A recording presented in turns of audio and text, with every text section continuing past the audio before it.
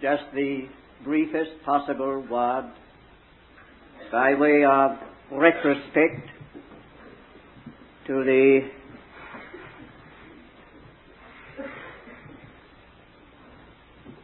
gatherings and hours which now lie behind us, and the specific matter which the Lord has laid upon us for this time, as we believe. We have been seeing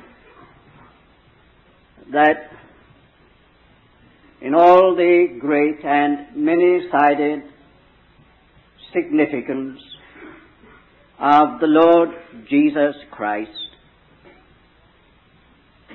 not least by any means is that aspect of his standing vitally related to an eternal heavenly order, that he is the center and the embodiment, the full content of an eternal divine order. He was that in creation. He is that in redemption. He is shown to be that in the ages to come. Great, wonderful order. And by that we mean orderliness, not just a system, the marvelous ordered system. Well, we spent much time on that, showing how he, being the expression of God in that respect, reveals God as a God of order.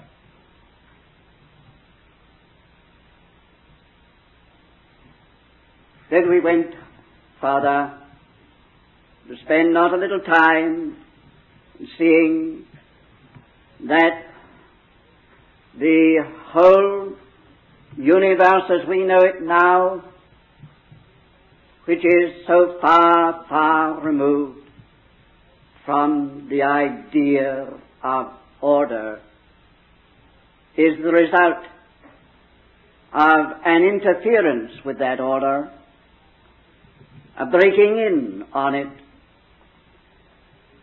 to disrupt the order of God, firstly by displacing God's Son from his position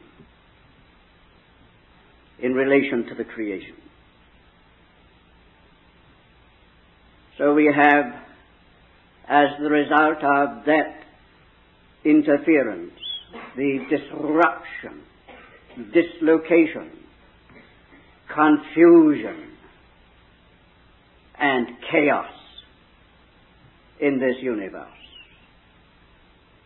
It's all evil.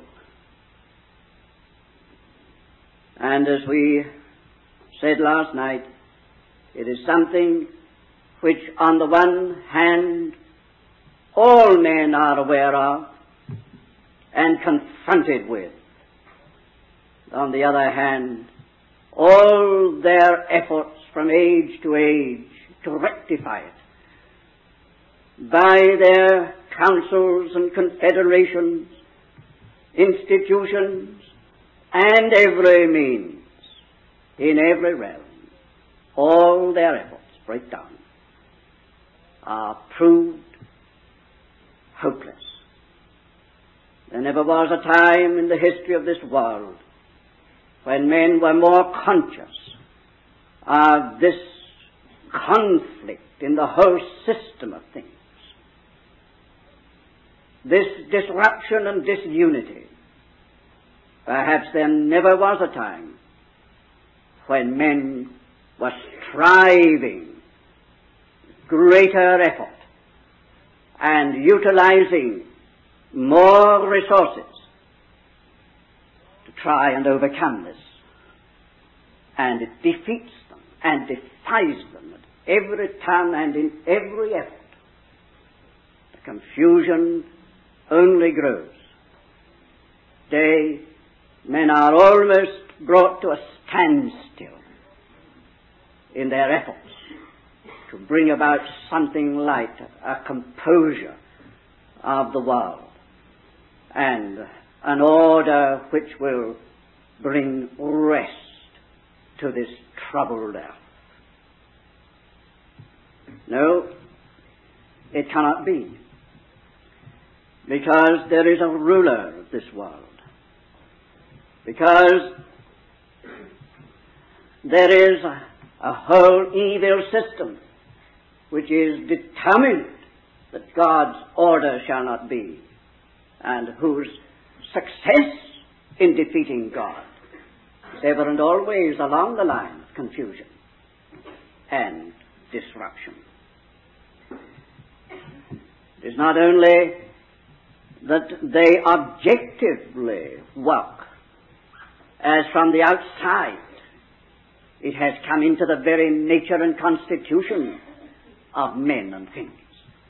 It's in us. It's in us. And it's in all. Well, we have spent a lot of time on that. Now today, we are coming to put our finger upon some of the major causes of this situation with a view to finding out, seeing what is the remedy, or what are the remedies in particular. We have seen that the remedy in general is the cross of the Lord Jesus. There is the focal point. There is the uniting center, Christ crucified. But that encloses quite a lot of things. And it is on just very few of those that we are going to spend our time. But it is very necessary again at the outset that we should have present to mind, have it brought clearly before us as the background, that disorder exists, and disorder always means weakness and loss and frustration wherever it is found, not only in the cosmic realm, but in the individual life, and in the Church of God, and in the local expressions of the Church of God, and in homes, in every realm where there is disorder. It spells loss, it spells weakness, it spells frustration. It means arrested progress. You just cannot go straight on where there's chaos. You just cannot do anything where there is confusion. You're brought to a standstill, and the whole prospect is covered with hopelessness until you've got things straightened out. That's where God began with the chaos at the beginning. In order to move toward His ultimate purpose in His Son, He had to deal with the chaos and out of it bring order. And that is not only a fact in history, that is a great truth, spiritual truth for the church. Paul tells us that because of that disturbance and upsetting of the divine order at the beginning, God pronounced something upon this whole creation. He pronounced what Paul calls vanity. Vanity. The creation itself was subjected to vanity. Vanity is written large over the whole creation. Vanity is not our modern idea. Vanity in the Bible means that all efforts, all inventions, all that is called progress will not cure or remove some fatal lack, deficiency in the constitution of things. You are so familiar with one simple historical illustration of that. You remember that a curse was pronounced upon Jericho. And the curse worked in this way, that nothing came through to perfection. It just went so far and then stopped and dropped into death. Many years afterward, in the days of the prophet, the sons of the prophet came to him from Jericho. And they said, there are many good things here, many things that are pleasant, but there's one thing that is wrong, and that spoils everything. The waters are deficient in some quality, so that we do our digging, our planting, our cultivating, we give our energy and our time to seeking to produce fruit, and things begin to grow, and there seems to be a prospect and a promise, and just when it looks as though we can expect the fruit, it all falls off the trees, never ripens, it all falls to the ground. There's a fatal deficiency in the waters of Jericho. Remember how the prophet dealt with it. Bring me a new cruse and put meal therein, salt therein. Salt is the great element, isn't it? And put salt therein. He cast it into the waters, and the waters were healed. Now there you have a very simple parable of this great truth from the day when God subjected the whole creation to vanity, that it just goes so far. And how true that is, isn't it? For every step forward, and they seem to be very big steps forward, very big steps forward. Every step forward in history has only produced new problems of its own. And very often fatal problems.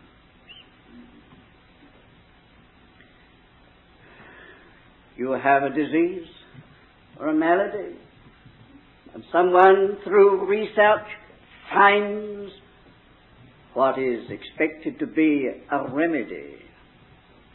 Well, it does seem to touch that particular trouble, but it raises a lot of others. Penicillin is not the remedy for everything. It creates its own problems. You know what I mean? It doesn't clear up everything. Something else has got to be faced now by the very employment of it. And what is true in that is true in everything. And we can see it probably in this atomic age more than ever. Progress, advance, invention, development, discovery, yes, but what problems, what threats, what perils. And men are holding their breath at their own discoveries and inventions. Their hearts are in the grip of a terrible fear because of what they themselves have brought to light. It's like that. Creation, the whole creation, however far it goes, is caught in a terrible, vicious circle. Now, this is a fact, which, of course, is clear, demonstrated on every side.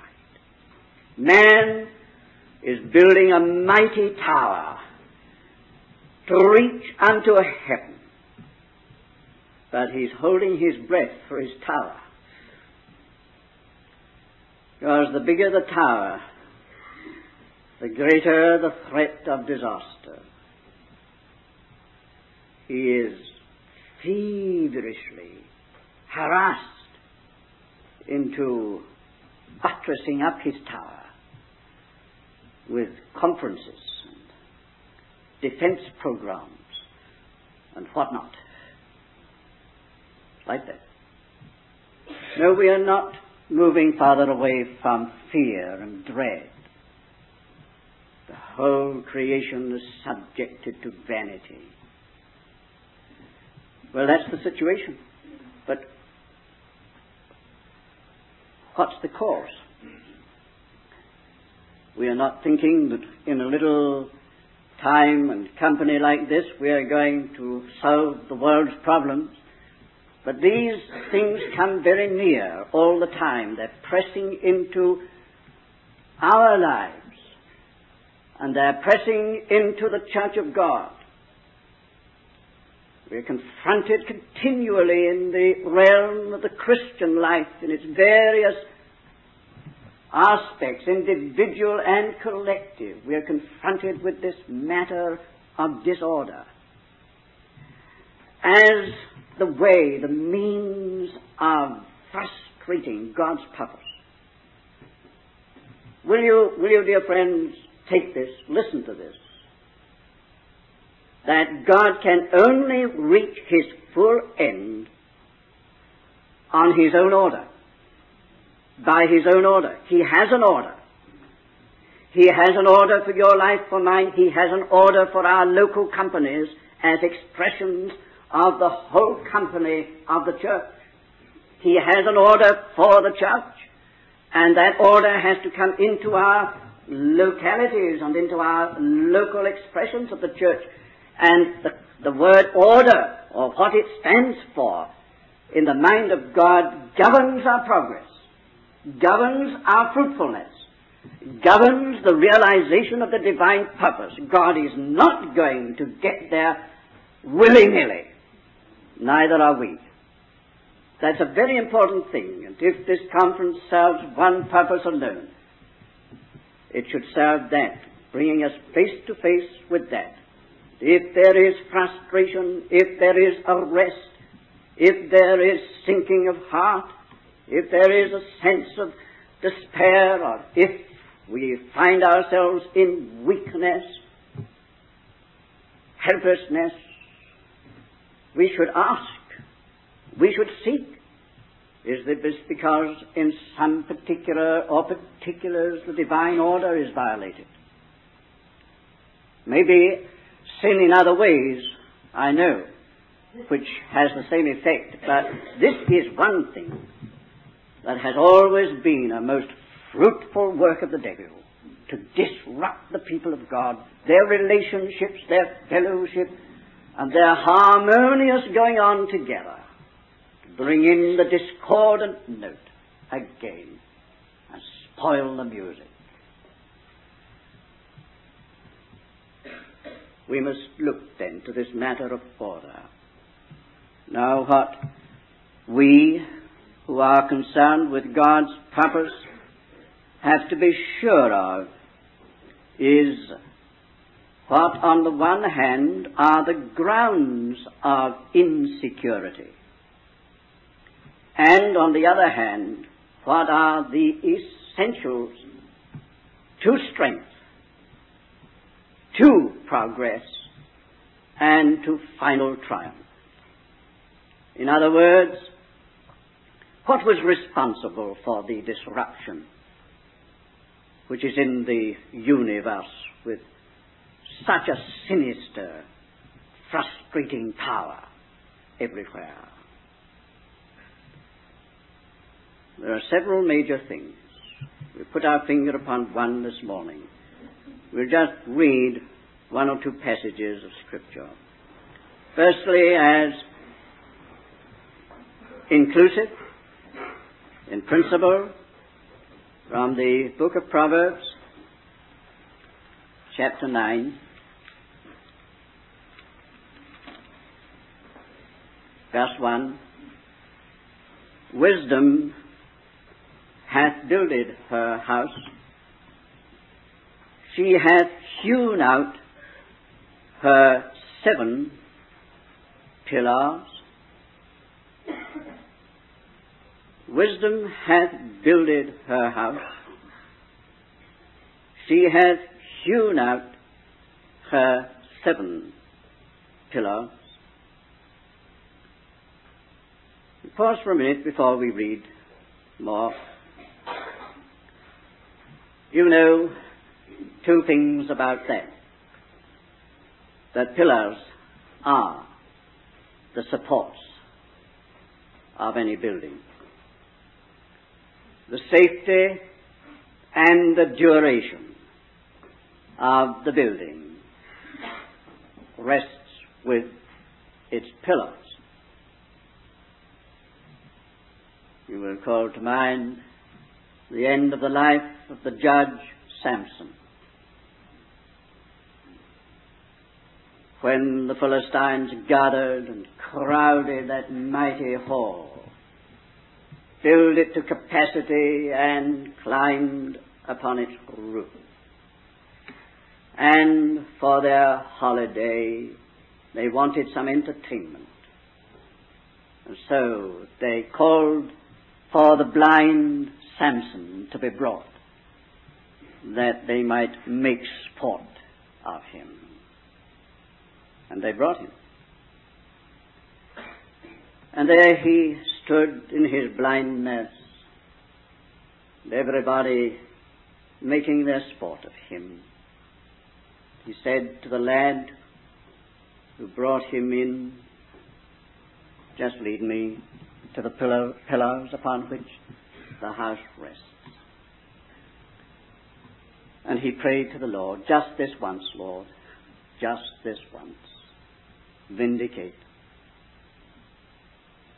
And he took hold on the 2 pillars and bowed himself with all his might, and the house fell. And greater were the number of the slain in the day of his death than all his life. Matter of the tremendous importance of pillars in a building. That's just by the way. The other thing you know so well is that wisdom is always connected with building in the Bible. Solomon was the man of proverbial wisdom, he who built the great temple. It was by that God-given wisdom that he built something that was the wonder and marvel of all who saw it. The Apostle Paul speaks of himself as a wise master builder. According to the wisdom given, he laid a foundation. A wise master builder. And so we could go on. Wisdom associated with building. And wisdom hath builded her house. She hath hewn out her 7 pillars. This divine house which Paul speaks, the church of God, the pillar and ground of the truth. has a sevenfold support.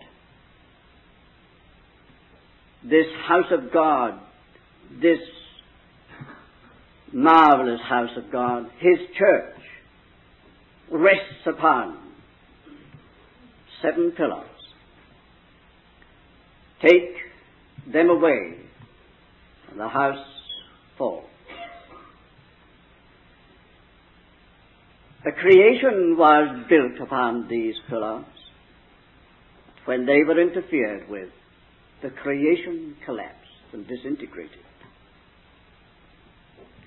7, of course, is a symbolic number. It's that which is spiritually complete.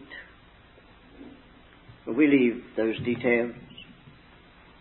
I'm not thinking that we'll be able to speak of the 7 pillars, but we can, I think, speak of 2 or 3 of them today.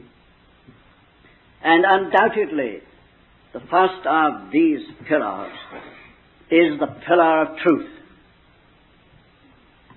Pillar of truth. Now we can go over and read 1 or 2 other passages. Take the Gospel by John. The Gospel by John, chapter 8, verse 44. Ye are of your father the devil, and the lusts of your father it is your will to do. He was a murderer from the beginning, and stood not in the truth, because there is no truth in him. When he speaketh a lie, he speaketh of his own, for he is a liar, and the father thereof. In John's first letter, chapter 2, verse 4, he that saith, I know him, and keepeth not his commandments, is a liar, and the truth is not in him. The book of the Revelation, chapter 21,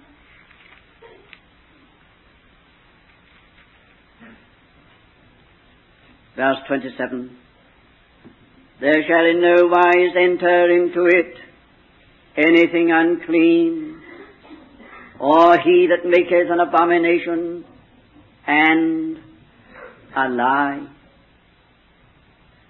Chapter 22, verse 15, without are the dogs, the sorcerers, and the fornicators, and the murderers, and the idolaters, and every one that loveth and maketh a lie.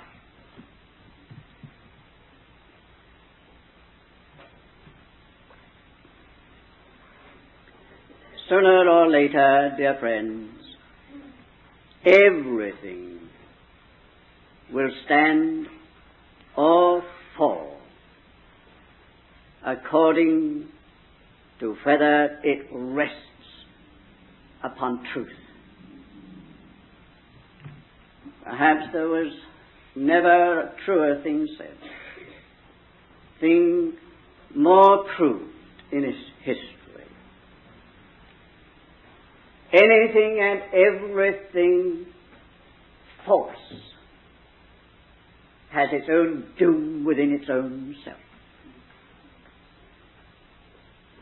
God has given a very large place to this matter. He himself is the God of truth. Declaration is, in him is no lie. In him is no lie.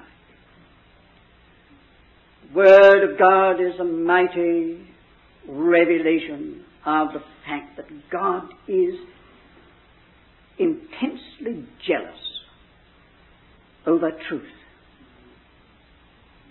burningly jealous for truth. cries, "Thou desirest truth in the inward parts." He holds a lie in abomination. We have seen he consigns all liars to the lake of fire. He excludes from the New Jerusalem every one that loveth and maketh a lie. All liars shall have their part in the lake which burneth. That is expressive of the burning hatred of God for what is not true, and of his love for the truth. Jesus Christ himself called himself the truth. I am the truth. He is called the faithful and true witness. The Holy Spirit is called by him the Spirit of truth. When he, the Spirit of truth, is come. And the church, the fourth of these great magnitudes, is the pillar and ground of the truth. On the other hand, as we have seen, Satan is called the liar and the father of lies. Now this whole beautiful creation, its whole structure collapsed when the lie entered in. The lie disintegrated everything. And that lie runs through the constitution of this world order as it is. It's in man. Man is a lie. He is not what God meant him to be or made him to be. He's a contradiction, a denial. That is not the truth when you look at man as God meant and means man to be. And he knows quite well that there's something in his very constitution that is not true. In the world itself, the whole world system, there is this lie. It's in commerce. How rare, downright transparent honesty is in business and in commerce. What a problem that is for anybody who really wants to be straight and honest. It's difficult to get on in this world if you're going to be like that. In society, what a lot of falsehood there is. Make-believe. Pretense. Acting. Exaggeration. Imitation. All these things are forms or expressions of something false. They call it make-up. It's really make-believe. It's not true. It's not true. Pretending to be something that is not true. Society is like that. The world is like that.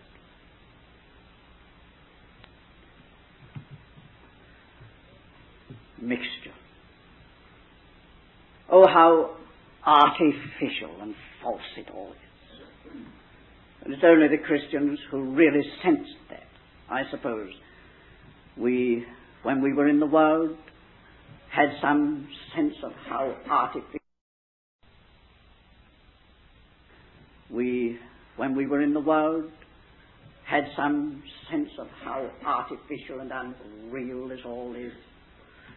Keeping up a show, keeping up a pretense, keeping up a make-believe, making an impression without the substance behind. It's unreal. That's the world. like that. There's a lie at the heart of the whole world system. Ah, yes, but in religion, it can be like that. Pretense, make-believe, show, making an impression without reality behind. The Lord Jesus, the truth, the fiery, scorching truth, looked upon the leaders of religion in his day, scribes and Pharisees, and he said, hypocrites, play actors, pretending what is not true. Yes, it's all like that everywhere and everything. And that is the cause of the disintegration, of the confusion and disruption of everything.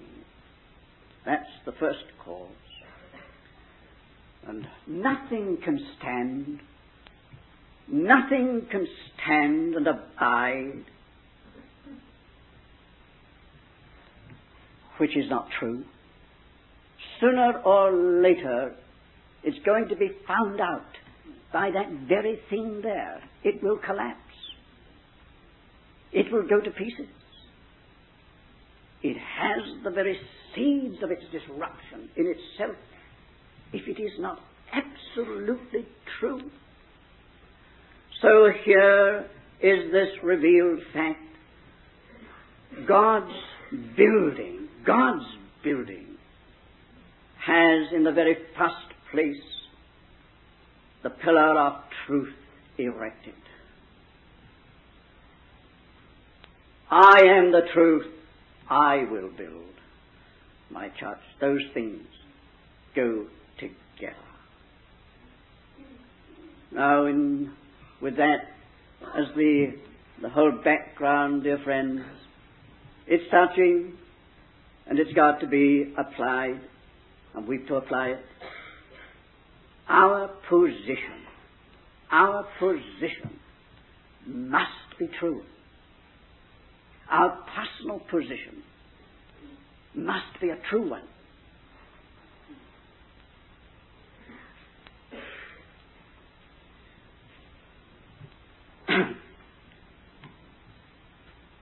We'll never stand, never go through unless our position is a true one.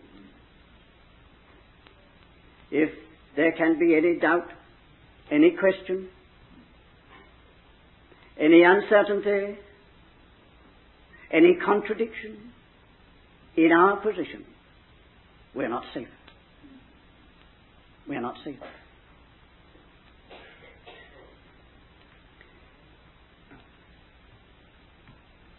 The Lord, in His gracious sovereignty, which often seems so hard and so unkind, has allowed to come into the order of things such things as storms and blizzards and hurricanes. And when they're past, you see their effect. There are many, many things laid flat on the earth. Trees lying there, uprooted. There are other things that have stood and gone through and are going to face the next one, the stronger for this. And it's a parable again. You and I, individually and collectively, in our local companies, and the church as a whole, God knows how true it is today, are allowed to pass into terrible shaking storms. Storms that threaten our existence, our continuance. And when they've passed, there are those who haven't stood up to it, who have been carried uprooted by the trial, the testing, the storm, the duress. You go to some of those trees and say, you see, the reason for this is you were too superficial. Wasn't reality in your position. In your position. Your position was not true. Therefore, the Lord has brought to light a false position. He does that, dear friends. I say it's hard. It's very hard. No one likes that kind of experience. No company likes that. But in His gracious sovereignty, it's necessary. It's necessary. He must have what He does have. True. True.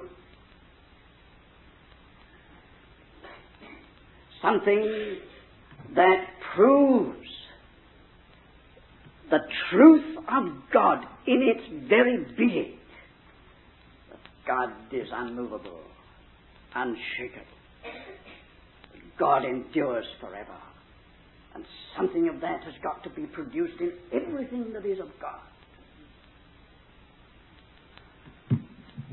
In the final issue, company that will be there around the throne will be the company that have come up out of much tribulation, washed their robes and made them white in the blood of the Lamb. Therefore are they before the throne, that eternal, everlasting throne.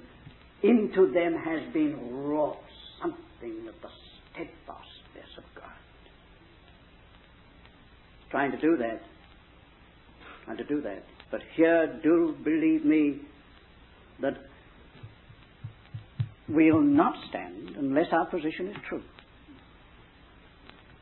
We have to look into our position from time to time. Indeed, the Lord forces us to it. We have to say, no, is my position, as I am, where I am, a true one, a right one? Is it of God? Or are there other elements in this? To search our hearts over this, find out why we are where we are. Why we believe what we say we believe. What lies behind it? Our position must be a true one. Our life must be a true life. Not carried on by emotion, by other people, by system and order around us, even church order. But we stand on the ground of a life with God of our own. A life with God of our own that does not depend for its continuance and its strength upon anything outside. It's between us and God. That's the only true and safe position. Our testimony must be true. Not just true in the Bible. Not true as in the company of people who believe it and hold it and teach it. But in every part true of us. If the testimony is the power of His resurrection, that has got to be true in us, in you, in me. You and I have got to embody the power of His resurrection in our life, day by day. If the testimony is the unity of the saints in Christ, it's got to be in us. We've got to be that testimony. Our testimony has got to be like that. True. Real. I speak with solemnity and I would not resort to likeness, but I read a little while ago of a good man who had a very wonderful conversion. A very wonderful conversion. Come right out, as we say, of the blue into something very wonderful and very real. And he had it printed that he could distribute it to everybody, his testimony. The years had gone on. He tried to keep up this thing of the past, but it had lost its reality, and his life was no longer aglow with that testimony. Indeed, there was a good deal more that spoiled the testimony. But he tried to keep it up, living on the past. But after some years, a Christian man called on him, or came into the home, and began to speak about the Lord. And he asked this good man in the house whether he knew the Lord. "Oh, yes, I know the Lord." "Wife, go up and get my testimony. It's up in the attic." And up she went. And a lot of noise and turning over up there for a long time. Then she came slowly down. She said, "Daddy, the rats have eaten your testimony." Now, it's got to be real, up to date, not of the past, not something on paper, but right here now, today. Our testimony has got to be real in the truth. Our fellowship must be true. That little word, you know, it's a very searching word of the apostle, in unfeigned love of the brethren. In unfeigned love.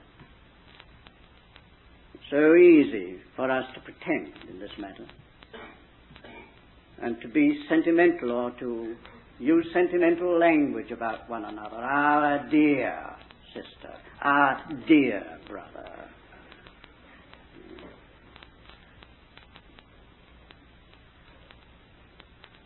Is it true? Is it true? Unfeigned love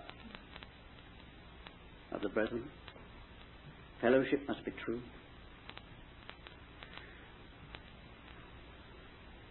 Our positions with one another must be true. They must rest upon the truth. Not the strength of our own convictions, which may be false, but the strength of what is actually true. Prove your convictions. We're going to have tremendous convictions, you know, and be quite sure that we are absolutely right in our judgments and our conclusions and our position in this matter and that matter, with this one and that. So positive, and yet it may be utterly false. Utterly false. It's just possible like that. I could give you some illustrations of that very thing, but it's not necessary perhaps and wouldn't help. But, dear friends, our ears have got to test what they hear. So easily we hear things said about people, about places, individuals and companies, and we take it at once and are affected by it. And we are put on an utterly false position with the Lord. The Lord's not with us in that. Sooner or later there's going to be an exposure of the falsehood in that, and we are going to be ashamed. Our ears must test what we hear, coming from whatever source it may. We may think the most reliable and trustworthy. Nevertheless, let us pause. I wonder if that really is true. We must make sure, because this thing is going to affect and influence us, make a difference in our attitudes and in our conduct. Let's be quite sure about it. Oh, that God's people would do that God's servants would do that. The leaders of God's people would do that, not take up reports and rumors and criticisms and judgments, and do what it is said. Jesus never did, judged after the hearing of his ears.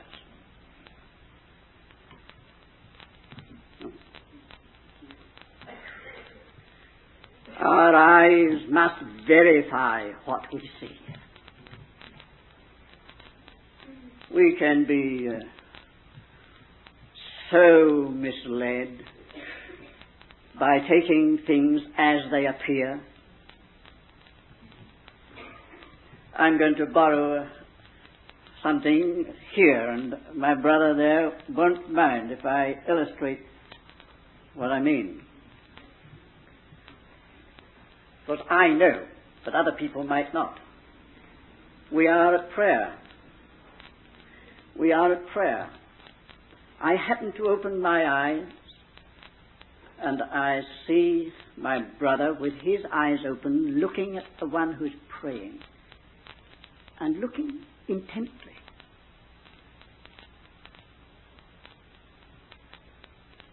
Almost it would appear critically.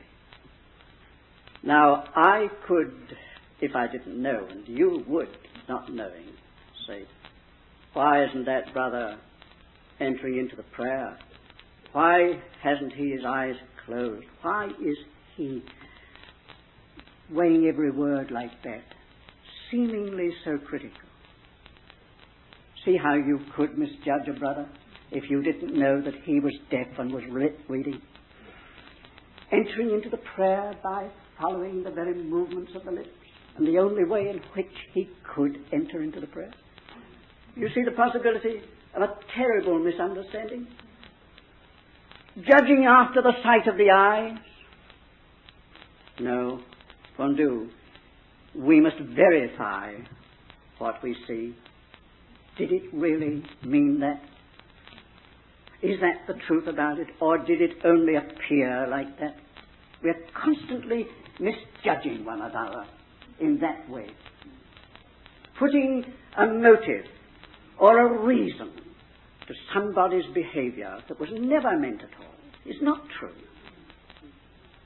And how everything is spoiled, and the building is either broken up or arrested. We must be on the ground of the truth. In every way, our homes must be on a true basis. Our business, as far as we have any power whatever, must be true. True business. I had a friend who was the head of a business, and he put up on his desk these words, God first. And all the travelers came into his office. Again and again the traveler made some suggestion of how he could get business and do business, but it wasn't quite straight. See, it just had something in it that was not quite square and clear. And he said always to the traveler, do you see that? If you have anything to propose that is out of harmony with that, our business ceases at this point. No, I know what that's going to do for business. But you can't build even a business for permanence and the blessing of God, which is important, on a false foundation.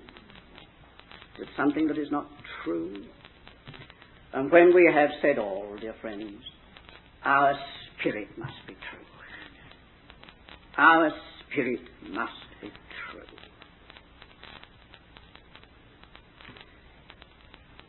It is, after all, a matter of what the eyes of flame see, isn't it? His eyes were as a flame of fire. Came to the churches. The eyes of flame were looking things through and through.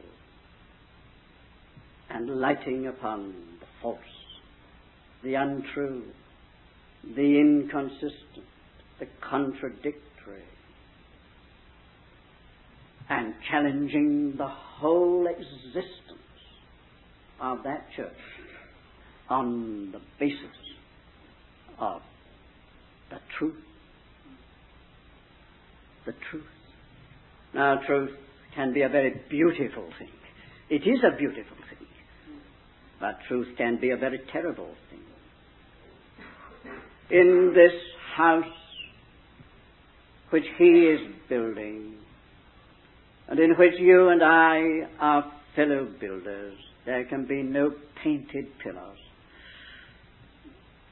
no imitation marble. It's got to be true, right through. But wherever you probe it and however deeply you get into it, you'll find it's the same. It's the same. It stands up to the test. See, the issue is whether it will stand for eternity, whether it will go on to the end, whether it will fulfill God's purpose in its existence.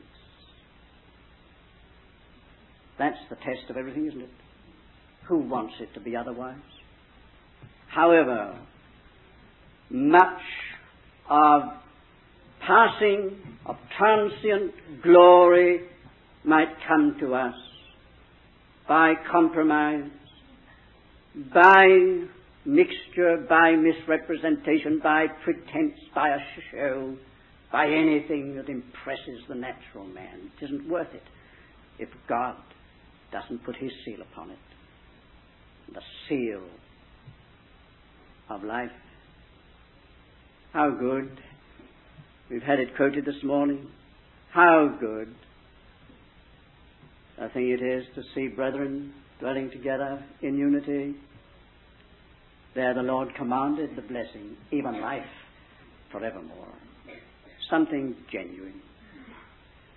The Lord establish us in the truth in us.